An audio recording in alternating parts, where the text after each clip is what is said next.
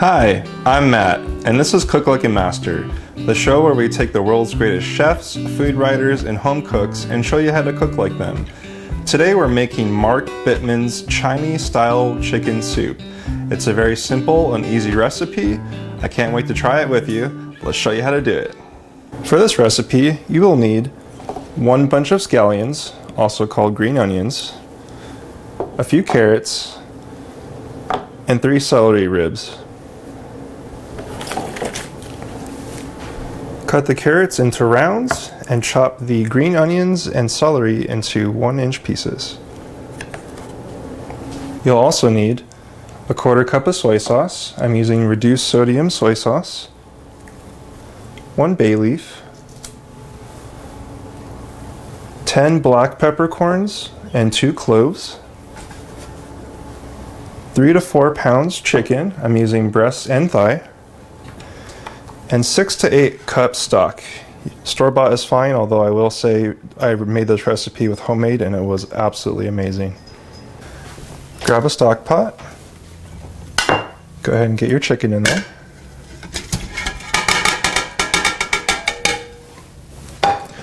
You want to cover the chicken with chicken stock so that it's completely covering the meat. 6 to 8 cups is usually good. If you're using a whole chicken, you want to make sure that it completely covers by at least 1 inch.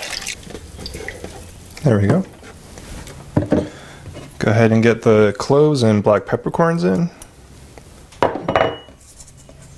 along with the bay leaf and the soy sauce. Get this up to a boil. And as soon as it starts boiling, you just want to knock it down to a simmer. Once you've got your soup to a boil, go ahead and put a cover on it, reduce the heat down to a simmer, and let that cook undisturbed for 15 minutes. Go ahead and add the veggies.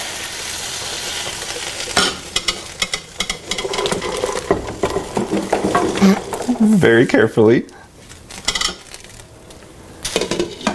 Put the lid back on and go ahead and cook that for 10 to 20 minutes until the veggies are cooked through and the chicken's done. So this soup is almost done.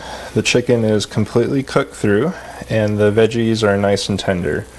What we're going to do now is we're going to get the chicken into a bowl and we're going to shred this. It's kind of like pulled pork, but it's pulled chicken. We're going to take a fork and just tear it into shreds. We're also going to get the veggies out of the soup as well, because what we want to do is we're going to reduce the broth so it intensifies the flavor, and we'll show you how to do that in a second. Now we're going to get the veggies out. Get a strainer or something. This is called a spider. It just make sure you don't get any of the cloves or black peppercorns in there.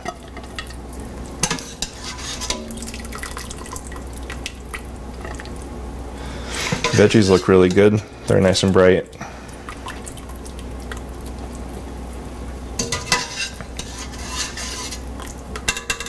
Like I said, we're using store-bought chicken stock for this.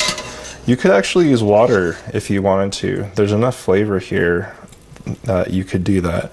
It's obviously going to be better with stock, but you're not going to go wrong with using water if that's all you have. Alright, that's good enough. Let's go ahead and get that bay leaf out of the way. Last step is to strain the broth. So we've got a big bowl here. Gonna put a sieve right in the bowl, and then we're just gonna strain the broth. You don't want any kind of bits and pieces in here, any of the spices. All right,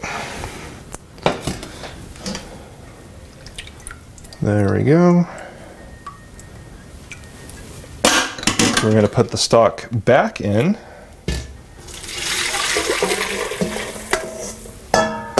Turn the burner on high And we just want this to bubble down. So make note of where the level is right now, and you want to reduce it down about a quarter down. So that's going to take about 15-20 minutes, and we'll show you what it looks like when we do that.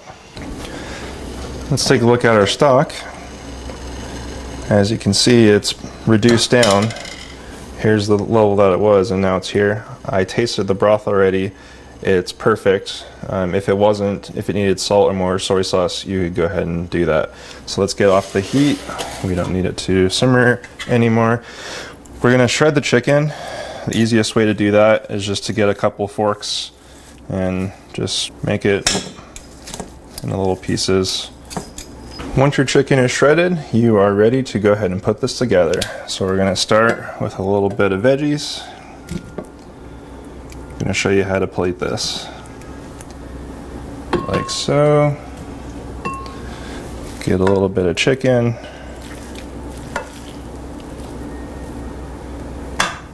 ahead and put that in there.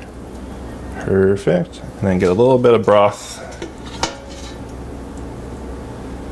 Just put that on top like that.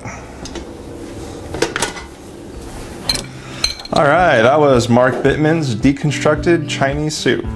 It made the house fill with soy sauce and chicken, and it was amazing. I can't wait to try this with you. Let's get a little bit of everything here.